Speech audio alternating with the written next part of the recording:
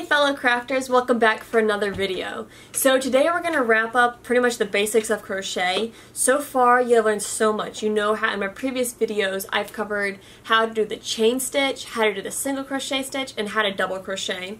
And I've shown you how to work up multiple rows. And hopefully you've also been following my blog at craftersautonomous.com, and on there I gave a pattern for a little hot pad that you can make. But there's one important thing you still don't know how to do. It's kind of like at this point you finally learn how to ride the bike and you're going down the hill and you're getting faster and faster and it's so much fun until you realize, how do you stop? You don't know how the brakes work. So that's what I'm going to talk about today, is how to finish up a crochet project. So let's take a look at these guys right here from last time. You may remember these little squares from my growing up video about how to do extra rows of double crochet stitches. And if you look at these, when you get to the end, you'll have a loop here. And of course you'll have your hook through the loop. I have these pulled big so you can see them easily. And it's a very simple method that you want to fasten this off, because if you take this and you pull, you can unravel the entire project, which you probably don't want to happen after you've spent a bunch of time working on it. So I'm going to show you how to finish these off. You're probably going to want the tapestry needle at this point. You can use just a crochet hook, but a tapestry needle makes it a million times easier. So you're going to want your tapestry needle and a pair of scissors. So let's get started. So here we are. We have our finished little square in the ball of yarn. And so if let's say I just finished crocheting across this final row. So I'd have my hook in here like this, and the yarn like this. So first I'm going to show you how to do it using crochet hooks, so that way you'll appreciate just how handy this method is. But then also, if you don't have a tapestry needle with you, you can go ahead and still be able to finish it. So actually what's cool about this hook here, this is my great-grandmother's hook from when she crocheted. So this is a really old hook, but it's still a boy brand, so I guess you still use that brand back then even. So the steps to start are going to be the same, because the idea is we want to do something that will keep this from unraveling. So what we're going to do first is we're going to yarn over, pull through. And now normally you just pull through like this, basically like a chain. But this time we're going to pull this loop big. And as I pull this loop big, this side just feeds through here. But if I pull on this side, watch there, it gets tighter and smaller. So I'm going to pull it through until it's about 3 inches long to the end here. I'm going to take my scissors and cut the loop.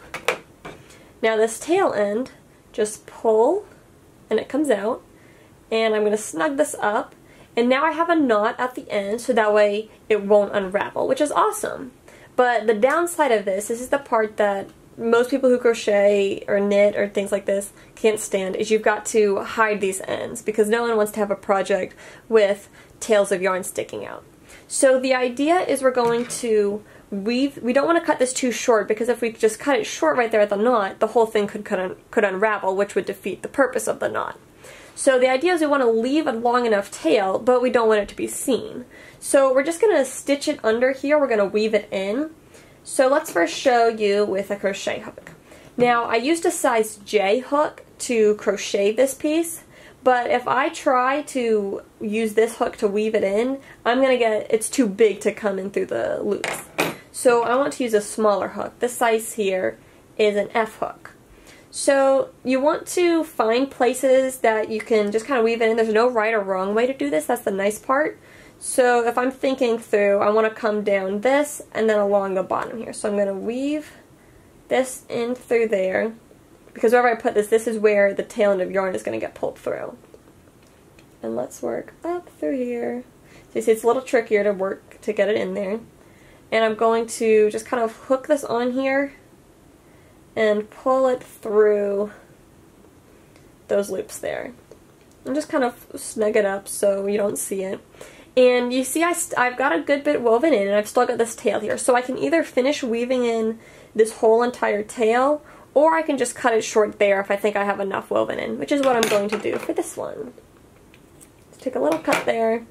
Before you cut, you may want to kind of tug on the fabric a little bit, because depending on how tight your stitches are, the tail end may get pulled too much, and then you have the tail end sticking out again, and then you'll have to weave it in again, which is why tail ends are super pesky.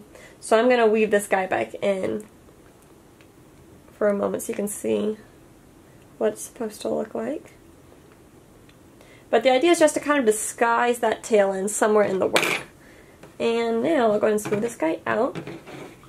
You can see that we've hidden the tail end. And we would do the same thing with this bottom piece. Let's look at the next method. I'll move these guys out of the way and get the green square. So as I was saying, that's the method using the crochet hooks. We're going to use the method using the tapestry needle this time. So I'm going to start the same where my hook is in here, yarn over, pull through, pull a big loop, and I'm going to tighten it. You can see, watch right there, it'll get smaller, tighten it, cut this loop, and pull this out. Snug it up. And the length you leave the tail end isn't super important. The thing is, you want to leave it long enough so that way you have something to work with so you can weave it in, because if it's too short, it's really hard to weave in. But you also don't want it to be super long, because then you have to weave it in all in the stitches. So we're going to thread this tail end of yarn through the tapestry needle. And you might be thinking, how in the world do we get it to go like that? I'm going to show you a really easy tip. So you take it and you're going to hold the hook facing this way. And you're going to come from the bottom and pinch it on there like that. And then pull this out, but keep it pinched. And then you're going to push that little fold up through the hook, the eye of the needle, not the hook, sorry. And then finish pulling it through, and now it's threaded on here. I'll show you that one more time. Hold on to the piece, bring this from the bottom, pinch it on the eye of the needle, pull the needle out and keep it pinched tight, and just work it through. And then just pull the rest of it through. And now you have it threaded on here. And the rest from this point on, it's pretty easy. You just want to weave the tapestry needle in. I like to work along the bottom. You can kind of see where I came through both times. At the bottom of the stitch, it's just I think it hides it pretty well, and it usually holds. You can go down a row, you can go up a row, you can go all kinds of directions, and I can show you some different ways, because sometimes even after you weave it in, the tail ends like to pop up. I can do another video sometime showing some different methods that'll help it not do that so much. And then just pull it through. And that's gonna be good enough. So I'm gonna cut this tail end. And of course I still have this one at the beginning. I would need to do the same process with the piece at the bottom. But that's the gist of it, how I just weave the tail end in, and now there's no more of that pesky yarn. And that's all there is to it. So there you go. Now you know how to get rid of those pesky tail ends of yarn. And unfortunately, that's probably the worst part of crocheting, because you get all done with your project, you're like, yes, it's so beautiful, I want to use it, and then you're like, oh yeah, I've got to hide all those tail ends of yarn. But I promise it's not hard. You can definitely get the hang of this. And congratulations, because now you know all the basics of crochet and the world is yours. You can go out there and make anything you want. Keep following my blog at craftersautonomous.com, and I'll keep posting more crafting ideas, and I'll have a lot of crochet tutorials on there. And keep watching my channel for more great crochet ideas. Until next time, bye. Crochet, crochet, whoop, whoop.